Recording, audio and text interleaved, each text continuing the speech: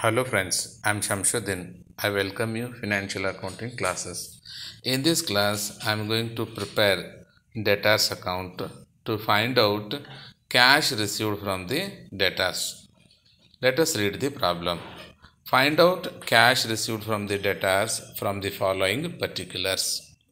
The details are given. Opening debtors rupees 5,000, total sales rupees 35,000, cash sales rupees 5,000, bills receivable received rupees 10,000, bills receivable dishonored rupees 2,000, bad debts rupees 500, discount allowed rupees 1,500, sales returns rupees 1,000, provision for doubtful debts rupees 1,000, closing debtors rupees 4,000. Based on these details, let us prepare debtors account. Let us solve this problem. In this problem, the details are given. Based on these details, find out cash received from debtors from the following particulars. Debtors account is an asset account which shows opening balance debit to balance brought down. The amount given is 5,000. Opening balance is 5,000. And they have given total sales rupees 35,000 and cash sales rupees 5,000.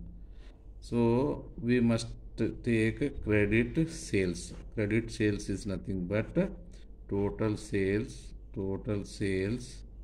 minus cash sales. Total sales minus cash sales. Total sales is given 35,000 minus cash sales is 5,000. It becomes 30,000. See, in this problem, credit sales is given. Bills receivable received means when they will give bills receivable received, receivable account. This is the amount. Usually a transferring entry from the bills receivable rupees 10,000. Then there is bills receivable dishonored. When there is a bills is dishonored, we must take bills receivable. So this is the dishonored. So the amount is rupees 2,000. And bad debts is given 1,500. No, bad debts rupees 500. I'll take 500. And discount allowed must be taken. Credit side, discount allowed is rupees 1,500. And provision for doubtful debts must not be taken. And there is a balance of closing stock by balance carried down. This is a closing balance. It is 4,000. And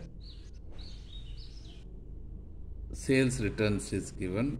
I'll take sales returns. Sales returns rupees 1,000. And no other amount is given. Then the difference balance will be called as the cash or bank. So this is the balancing figure. I'll take 37,000. Same, I'll take credit side 37,000. In 37,000, I should deduct the above said items. 10,000, 12,000, 13,000, 17,000. Means 20,000 is the difference. This is balancing figure.